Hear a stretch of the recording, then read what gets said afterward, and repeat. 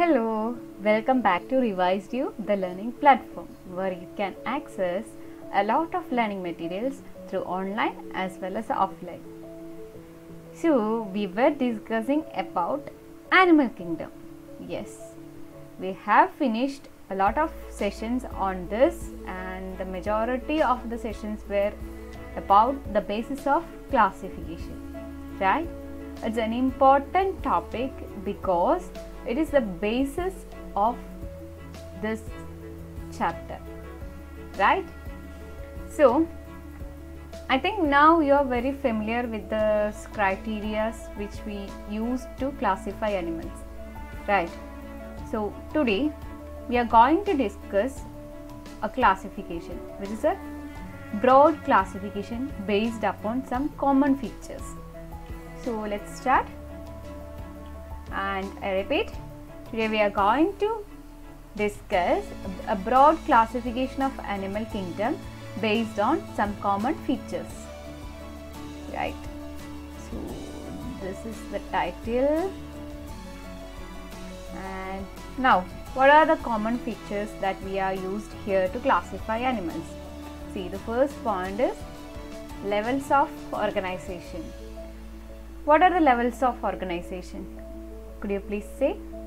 Yeah, there is cellular level of organization and tissue level and organ level, also organ system level, right?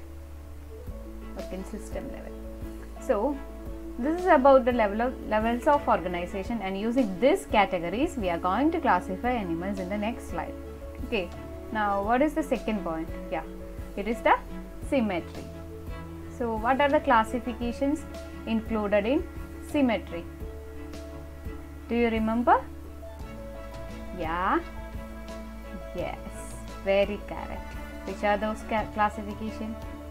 We have classified animals based on their radial symmetry, pentamerous radial symmetry. Not writing the full. I think you will be able to understand this, right? And bilateral symmetry, etc. Okay, we are just refreshing up all the points that we have studied. And what about coelom? Yeah, the animals having coelom are known as coelomates, and those do not have coelom are known as coelomates. And what about the animals having false coelom? Yes, they are called pseudocoelomate, right? So, based on these three main points, based on these common features, now we are going to classify the entire animal kingdom into a broad classification. Okay. So, let's see what is the classification and how it is classified.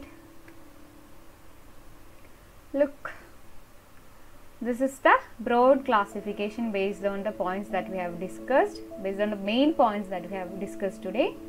And here it is denoted the kingdom. Which is the kingdom? Yes, it is kingdom Animalia, which is including multicellular organisms, right? So here it is denoted as the kingdom, and here the first division is based on the levels of organization. Okay, so Animalia is divided into two here based on the level of organization. The first category is cellular level, and the second category is the common group of tissue level, organ level and organ system level of animals. Okay, now here the second division is based on the body symmetry, right? Yes, and there is asymmetry also, right? Yeah, so based on this asymmetry of animals, some animals are classified here and if they are having radial symmetry, they are coming under this tissue or organ system level. And also there is animals having bilateral symmetry also. So these are also included in the second category of levels of organization. Now the third point, the third criteria is the coelom. So according to this, animals are classified here, and last it is denoting that each name of phyla here. So in the last section here it is written the name of each phylum which is coming under this classification. Clear? Now we will look one by one. So kingdom Animalia is divided into cellular level organisms and another group which including tissue, organ and organ system level of animals. So that's about level of organization. So in the first category, which is cellular level, there is most of the animals are asymmetrical in nature. Their symmetry is asymmetry, which means they have no symmetry at all, right? And what about their coelom? Yes, most of the animals, almost all the animals are having acoelomate coelom, which means they have no coelom, so they are called acoelomata. And which is the first phylum coming under this classification? Yes, phylum Porifera, right? Phylum Porifera. So phylum Porifera is having cellular level of organization, and they are asymmetrical in nature, and they are included in the class Acoelomata. And what is the example? Yeah, sponges, right? And that's it, the first category. Now the second major category based on levels of organization, which includes tissue, organ system level of animals, and they are again classified based on the symmetry. There are radially symmetric animals and bilaterally symmetric animals. In radially symmetrical animals, they are having no coelom, which means they are acoelomata. And which are the categories coming under this? Yes, Coelenterata and Ctenophora. And Coelenterata is also known as Cnidaria, because in this category there is some specialized cells called cnidoblast cells. That's why they are called Cnidaria also. And we will study in detail about all these phyla. So what about Coelenterata and Ctenophora? They are having tissue level of organization. You remember, right? Coelenterata, the example Hydra, yeah. They are having tissue level of organization. Now they are having radially symmetrical body, and they are included in acoelomata. Now see, based on the symmetry, the animals are again classified here, and they are included in the bilaterally symmetrical organisms. So which are the phyla coming under this?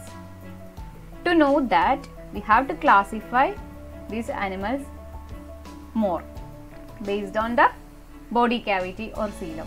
So there is acoelomates in this category, and also pseudocoelomates having false coelom, and also true coelom having animals which are known as coelomates. So here the acoelomates are the platyhelminthes. You remember, right? Flatworms, yeah. So platyhelminthes, the phylum platyhelminthes is having a coelomate body cavity, which means no body cavity, and they are bilaterally symmetrical, and they are having organ system level of organization. So the next classification is animals having false coelom. There Ashhelminthes are included. So Ashhelminthes are having false coelom, which means they are pseudocoelomate, and they are bilaterally symmetrical, and they are having organ or organ system level of organization. So what about coelomates? Under this category coelomates, a lot of phyla are coming where one phyla is not actually included here, but they are included here only because they are having a true coelom. this echinodermata, right? This echinodermata is coming under this area, but we can't classify them like they are having true coelom here. That's why they are included in here and put an asterisk sign here. Okay.